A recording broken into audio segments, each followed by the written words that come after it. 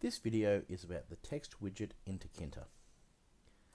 The text widget is very similar to the entry widget, except it goes over a number of different lines. In fact, there's a lot more that the text widget can do, but in the scope of this video series, we're just going to look at it as an entry box which can go over a number of lines.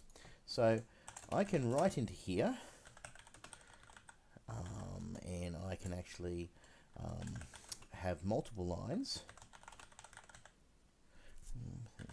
and I can even go over a line and it will wrap around. So I've done that.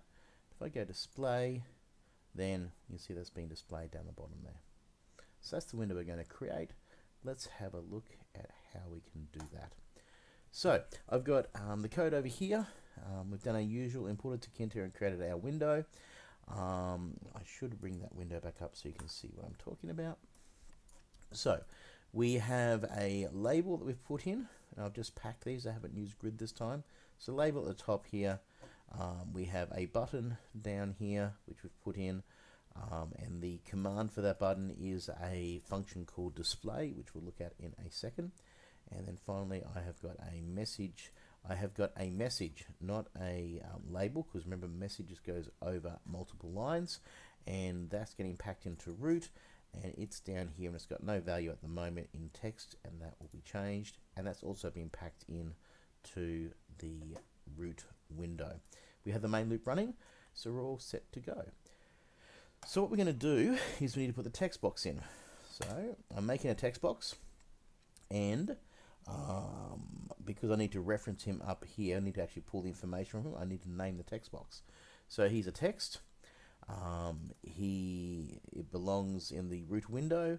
It has a width of 30 characters and a height of 4 characters, not pixels. Be aware of that these run on characters.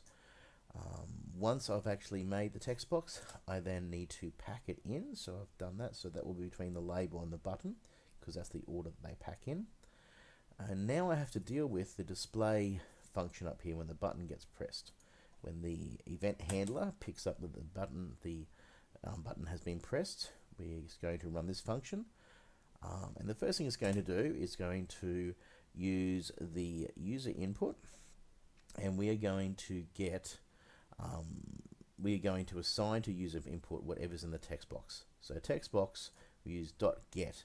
Now this is a bit different to entry in that we have to say from what point do we need to get this. So we're going to start at the very beginning, which is 1.0, and go through to the end, and that's going to collect all the stuff that has been typed in there. Then we need to delete what's in the text box. So text box.delete, and again 1.0, and so notice it's a float, it's not an integer. 1.0 to the very end, remove all the text that's in there. And then finally we got to take whatever has been typed into the text box and therefore assigned to user input. We need to then go to our display message label, or sorry, our display message box, and configure it so the text equals whatever the user has inputted. So if I save that now and run it, you'll see that we have text, and they'll display down there. So that's how we deal with text boxes.